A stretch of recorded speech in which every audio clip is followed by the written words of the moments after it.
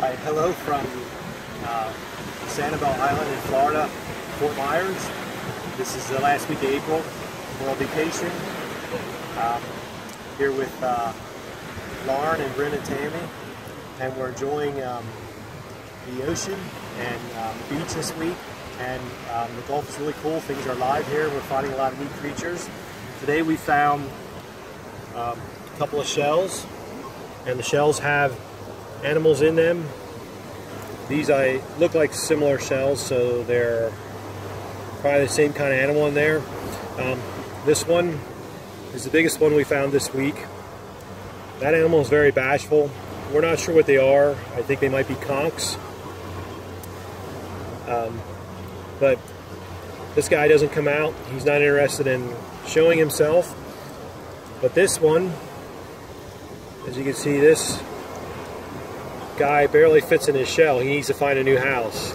But this is like we thought it was like a foot, but it's something like that they protect themselves with. But if we put him in the water, after a while he comes out of his shell and then he flips himself over. So we also found some other types of shells with some animals in that are similar, that are much more active. We haven't found any of those today, and sand dollars. So it's been fun to enjoy the beautiful weather. It's been gorgeous down here. It's in the 80s every day and just perfect to be on the beach. And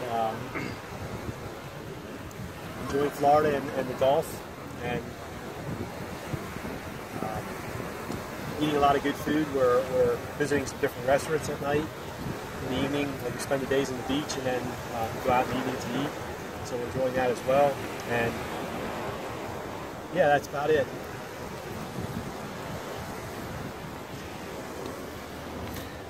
Okay, thought maybe that the smaller cod was coming out of the shell. It looks like he's not sure about showing himself, but when they do, they're really weird animals. They just sort of stretch and come out of their shell, and then they're able to flip themselves over and move around.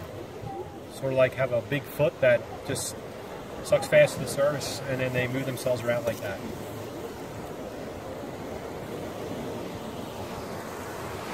Bye.